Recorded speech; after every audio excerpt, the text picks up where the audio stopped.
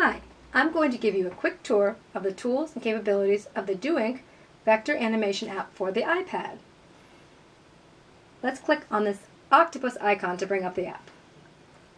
Now you will see all your drawings and compositions. Let's hit the new drawing icon. Now you have a blank screen. To bring up the tools, click on this box to the left. Let's have a look at the tools that are available. You start with your palette. This is the basic palette, and you can just choose your color, or if you want to get more sophisticated, you can bring up the color wheel and select a custom color, and even change the brightness. The eyedropper tool allows you to reselect any color that you've used in the past. Then you go to the paintbrush. You can draw anything that you want freehand. Let's draw a stick figure.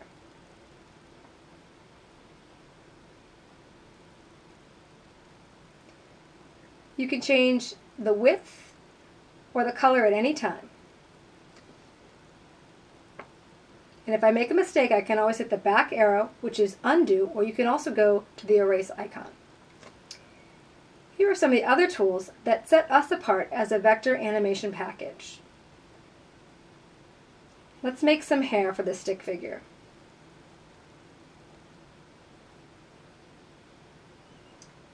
You can use the fill button to color in the hair.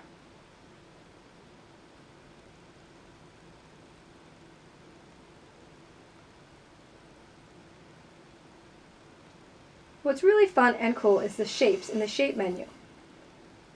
You can pick a circle, a square, even a geometric shape. Let's make a star.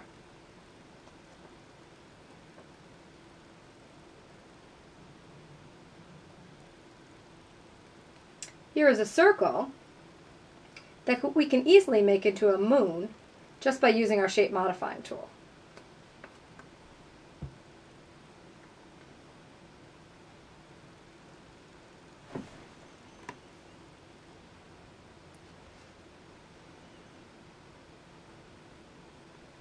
You can zoom in or out just by pinching the screen.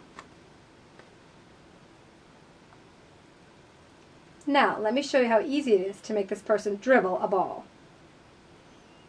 I'll use the circle tool in the Shapes menu to create a ball. Then the Transform tool will be used to move the ball and also to rotate the arms.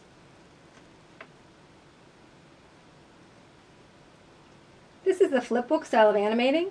We will show you how to do keyframing in the next tutorial.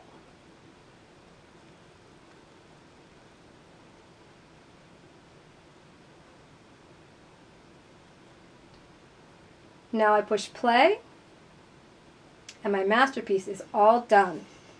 And all that is left to do is publish it to the world. Here's the publish icon.